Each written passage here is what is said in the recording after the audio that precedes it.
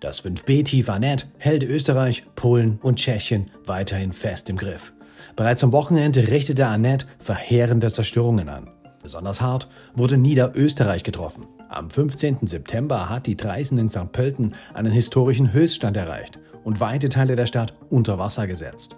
Besonders betroffen ist der Bahnhof St. Pölten Kaiserwald, wo Gleise und Bahnsteige in einer tiefen Seenlandschaft versunken sind. Die Gleisanlagen stehen bis zu 80 cm unter Wasser und auch das Bahnhofsgebäude selbst ist überschwemmt. Trotz des Nachlasses der heftigsten Regenfälle bleibt die Lage weiterhin angespannt, da der Wasserstand der Traisen kaum gesunken ist und die Brücken nur noch wenig Platz haben, um den Wassermassen standzuhalten.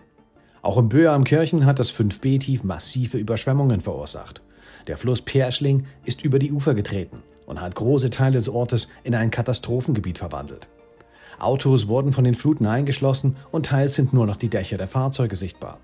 Persönliche Gegenstände der Bewohner treiben durch die Straßen, während Hochwassersperren dem Druck des Wassers nicht standhalten konnten.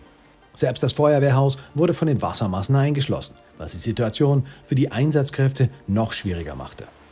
Für die betroffenen Anwohner ist die Geschwindigkeit, mit der das Hochwasser ansteigt, schockierend. Ja, es ist schneller gestiegen, als wir unsere Hochwasserbauten machen konnten. Beziehungsweise hat das auch keinen Sinn gehabt, weil zum Beispiel bei mir, ich wohne auf der anderen Seite drüben, hat der Wasserstand unsere Hochwassersperre überschritten.